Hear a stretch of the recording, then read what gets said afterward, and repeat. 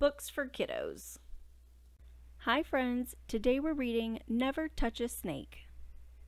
You must never touch a snake if she's breathing fire like this. Pour some water on her and she'll go out with a hiss. You must never touch a cockroach if he likes to clown around. He juggles lots of litter and the yucky stuff he's found.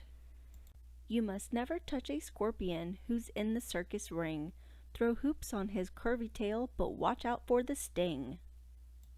You must never touch a mantis who's an awesome acrobat. She rides a unicycle and she never falls down flat. So never touch these animals, they're such a busy crew. But if they're in a circus tent, then you can join in too. The end. Thanks for reading with us. Please like and subscribe.